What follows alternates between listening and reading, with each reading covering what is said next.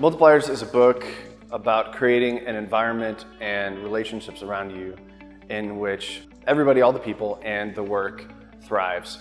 It's a very practical book that gets from the highest level, the most abstract aspect of relationships down to the most minute interactions. And so it's not just a management book, it's not just a leadership with a capital L type book, but it's a book about how to make the most of my interactions with people.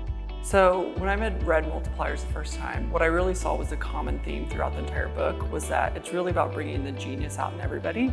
It also helped me understand the major impacts of my actions. So even by doing things that I would normally see as something that was good, it helps me better understand that, and that can have unintentional effects on that person. So they could end up not feeling like they can speak up because I'm speaking too much, or I am always on, so they're not able to really have the room in that space to really speak up and provide their best ideas. Reading through Multipliers has actually been a really humbling experience.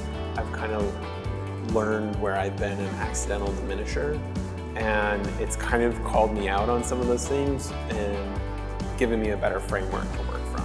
By doing the book study discussions, we're hearing about people's experiences working with and for diminishers as well as with multipliers, and I think everyone's acknowledging that they have more to give, and learning how to draw that out of my team has been really exciting, and it starts with understanding where they've been. That way we can craft and shape their experience a little bit more. I've read a lot of books like this, and Multipliers is different because it's really accessible to anybody.